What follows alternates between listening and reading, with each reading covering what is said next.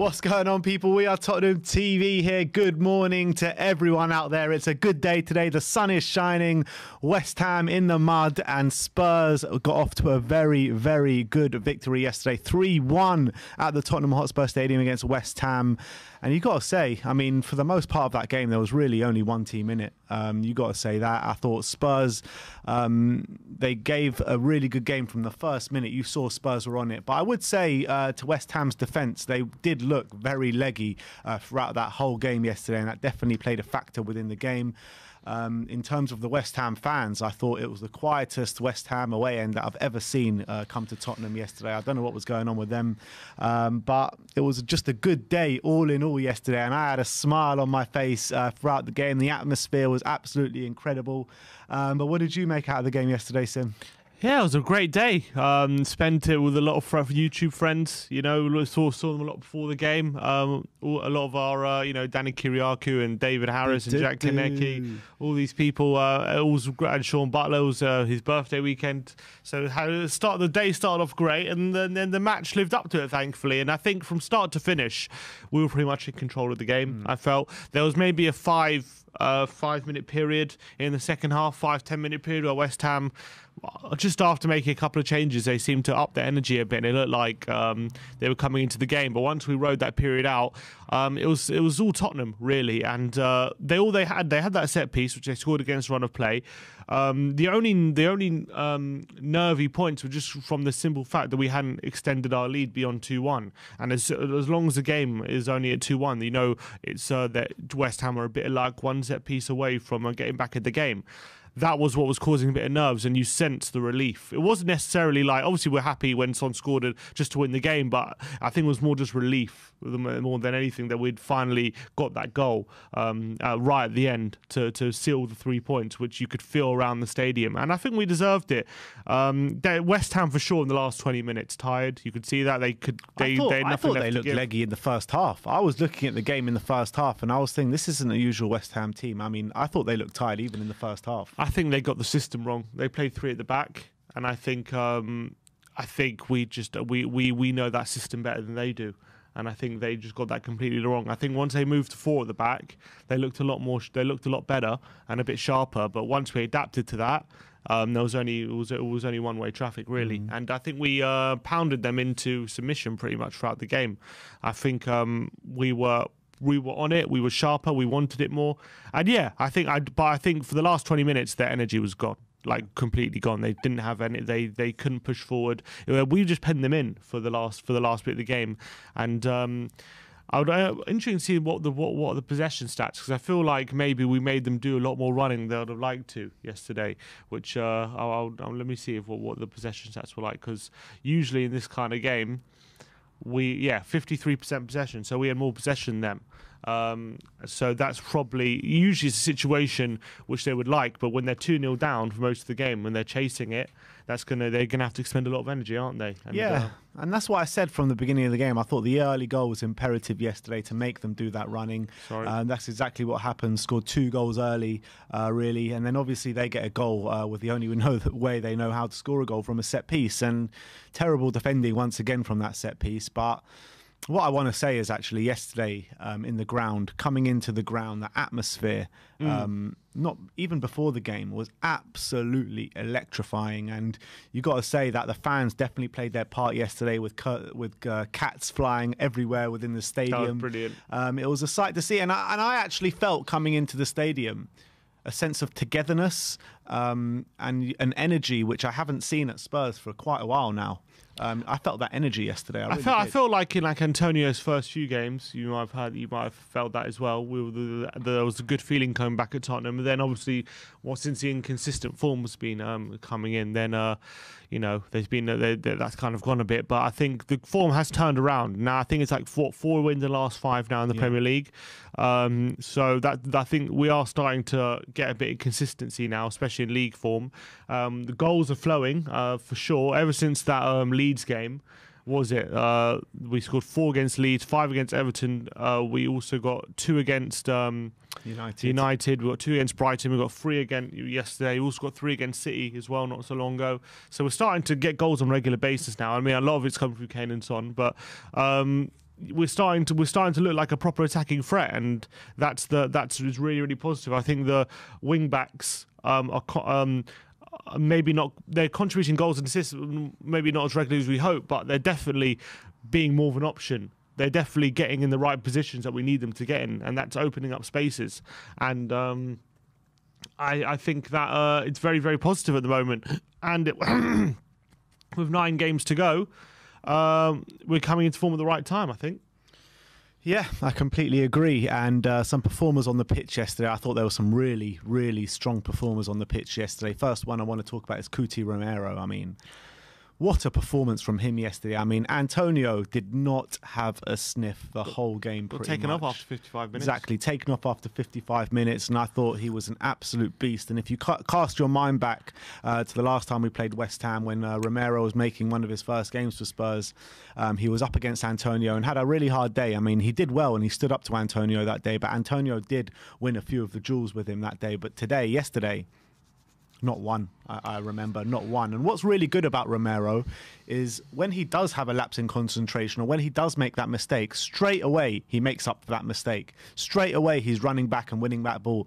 And when the ball comes into any attacker, he steps out in front of him, wins that ball. He's got this kind of tackle where he wraps his leg around the defender as well and wins the ball. I mean, the guy is absolutely a beast, man, a beast. And who was it last night on Match of the Day was comparing him to Virgil van Dijk, Ashley Williams. Did you see that? Yeah, I saw that. And that's praise of the highest order.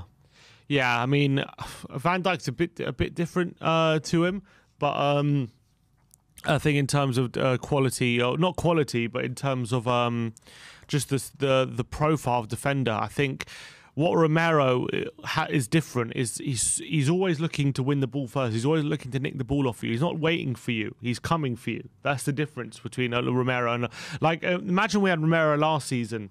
Would have been I reckon we could have got top 4 if we had Romero last season in our back 4 in Mourinho's team, because we just had a bunch of defenders last season who were always waiting for oppositions, always reacting, always seeing what the opposition striker is going to do, and not actually being proactive. And that is the biggest thing that Romero's given to us. And not only that, when he does nick the ball, it sets us up on the attack. He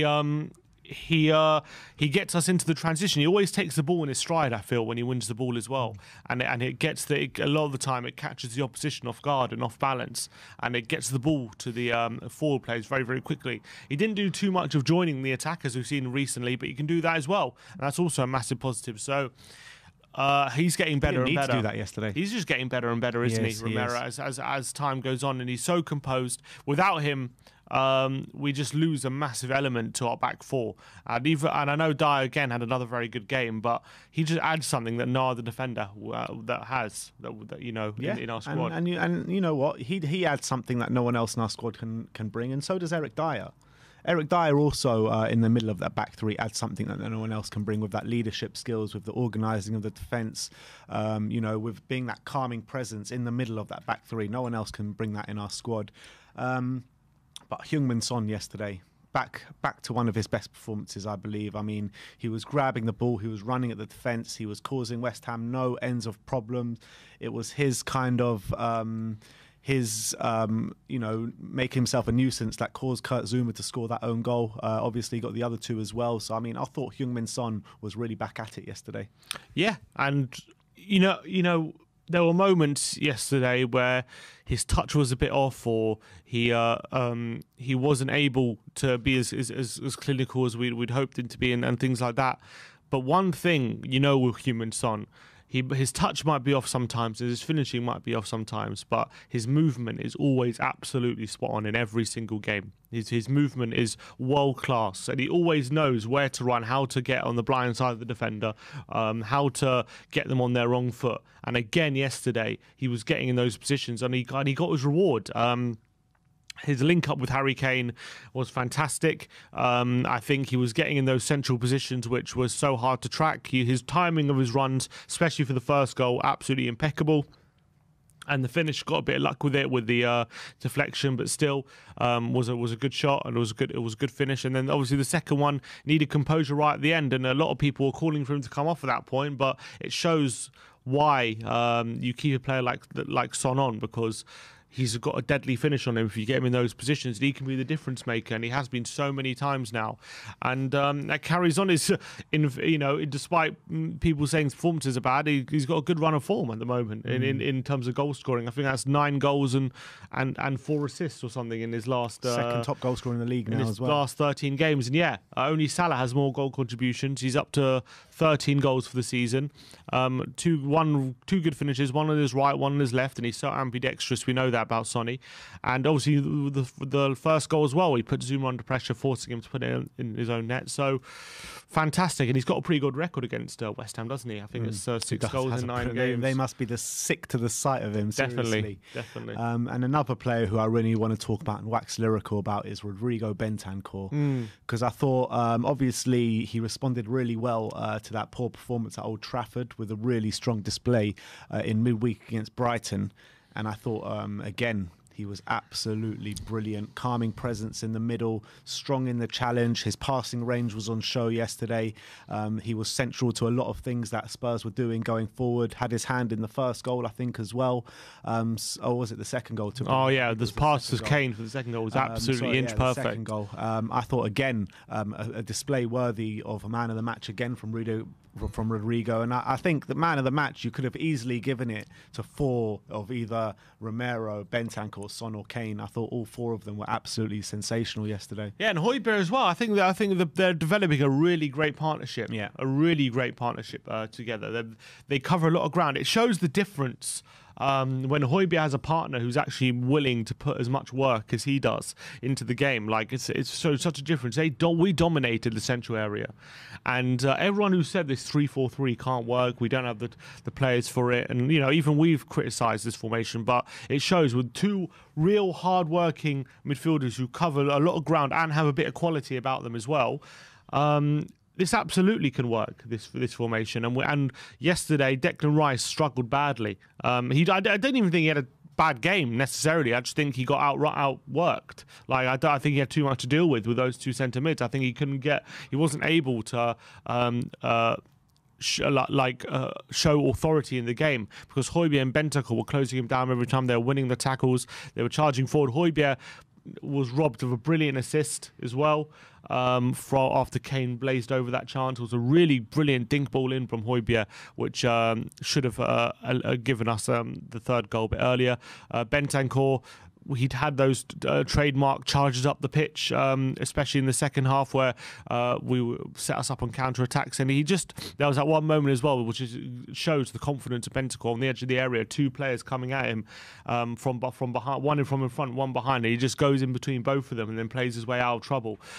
I mean, those are moments where you're like, oh, sometimes you've got to be safety first, but he has the confidence to do it. He has the quality to do it, and if he doesn't get caught, it looks absolutely brilliant, doesn't it, from Rodrigo? And he's I had my heart in my mouth at that moment, though. Right at the edge of our box, he's doing this pirouette to get past 2 West Ham players. Luckily, they both went the wrong way, but I had my heart in my mouth at that. He has the confidence to do it, and in his performances like yesterday, when he shows that confidence and authority, and he takes on responsibility, which I like from him, but he has to do it more often. And but I just think him and Højbjerg at the moment are playing very well together, and I'm really happy with the way they're controlling the central areas, and it's allowing us to be a lot more confident when we attack, to have the defenders, to have the wing backs flying forward, to have that front three, and then on occasion you got Bentancur and Højbjerg as well getting in there, and also Romero. So it adds a lot more confidence in our back line when you've got them 2 there. We just look so much more solid.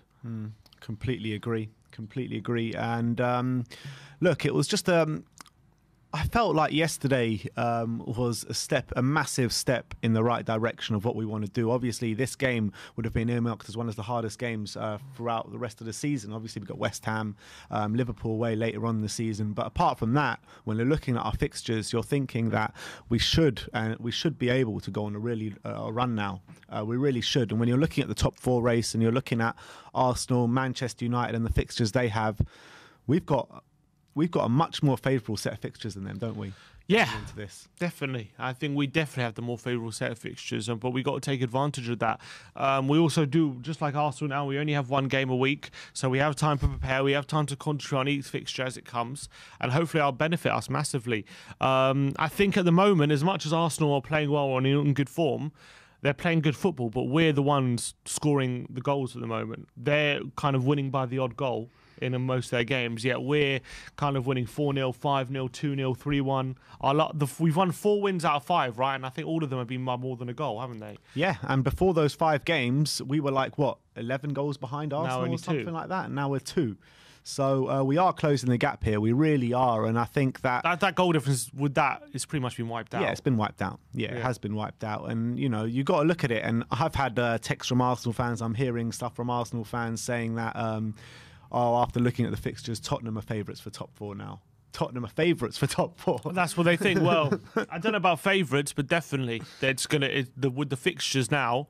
You know, and I think finally we're going to start putting real pressure on Arsenal. What the big thing is, obviously Arsenal, they played first this weekend and they got the win and we responded.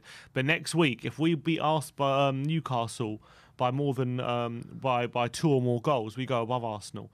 Now, then they got Palace away. I don't know if it's Sunday or Monday night.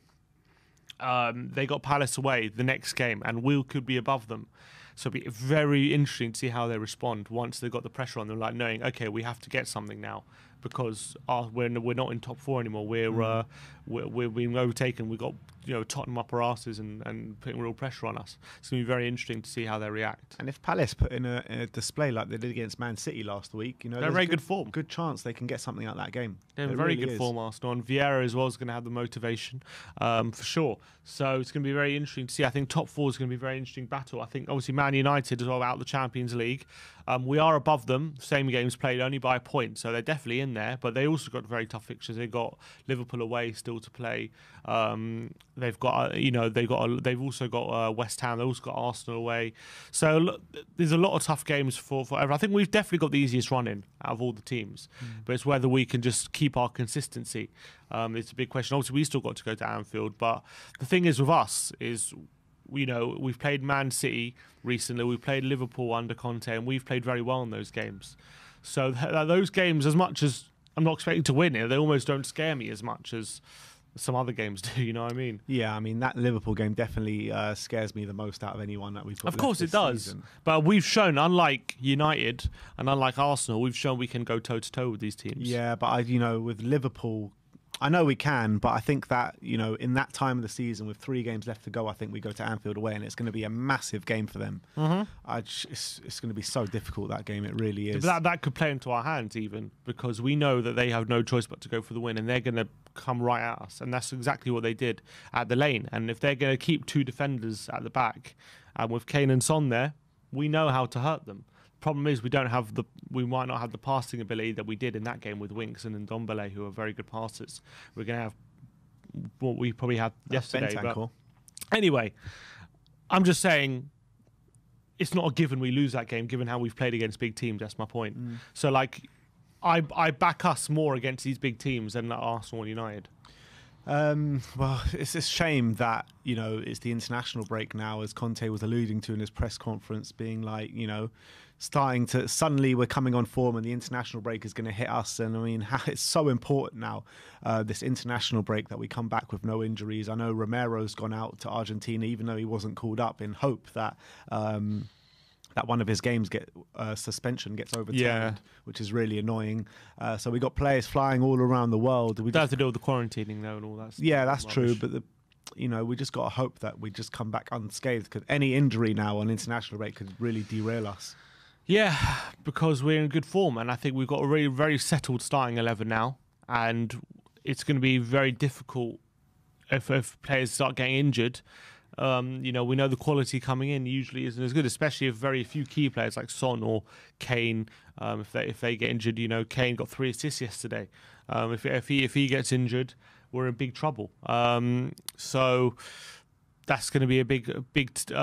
We'll have to see how we are while we're shaping up on the international break. Arsenal as well have a lot of players going away, so they've also got to be careful because they've also got quite a thin squad. But we've got to focus on ourselves, and hopefully we come away unscathed, which we've got to hope. Yeah. Yeah. Do you agree with him then? It's coming at the wrong time then? Probably, because I think we want to keep playing more games at the moment. The way we're playing, playing really, really well. We're pressing well. Even in games like United, where we lost, I thought we pressed really, really well. We had the control of the game. We're starting physically to know exactly where we're going and how to gain control of matches. And then it comes onus on us to make sure when we take control, we know how to deal with having control. And against United, maybe we could have done better, but the other games been pretty good. All right, and I'm pretty happy with that. All right, so that is our match preview, match review. Spurs 3, West Ham 1 at the Tottenham Hotspur Stadium yesterday, which is an absolutely lovely day all round. Had a really good day yesterday.